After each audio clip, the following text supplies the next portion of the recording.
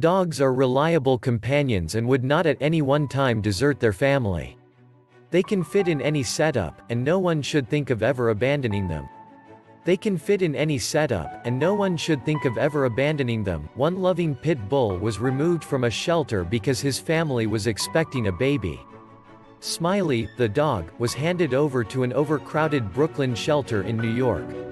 The dog was set to be euthanized after betrayal by his family. The shelter said the dog had at times become a nuisance, more so when someone is approaching him. There were no reports of aggressiveness or any health-related issue. I couldn't hold back tears when I noticed no one had shown interest in the dog, she told Dodo. When my husband saw me cry, he went through the post and retorted, "At the moment we don't need a dog." Kagwi never lost hope.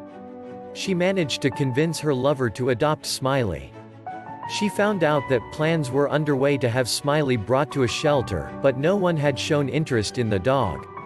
Kagwi and her husband were now willing to foster the dog.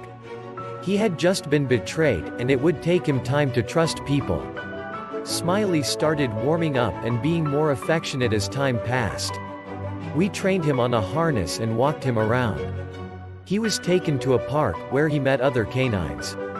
Here, he looked more comfortable, less pulling, and seemed relaxed when in the company of dogs and people. The couple quickly embraced Smiley and has decided to adopt the dog. He no longer feels unease, Kagwi said.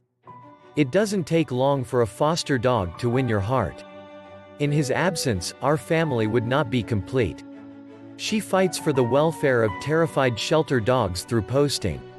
The story of Smiley has shown that shelter dogs should not be condemned, and even in cases where they don't fit in shelters, they can always provide in homes where they find love. Rescue organizations that work to save animal lives always struggle with basic needs. They hardly have enough to provide food and quality health care to these animals.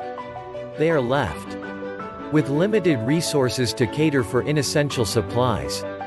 Blog page, BarkPooch.com, Facebook fan page, Twitter and Instagram, I love my dogs.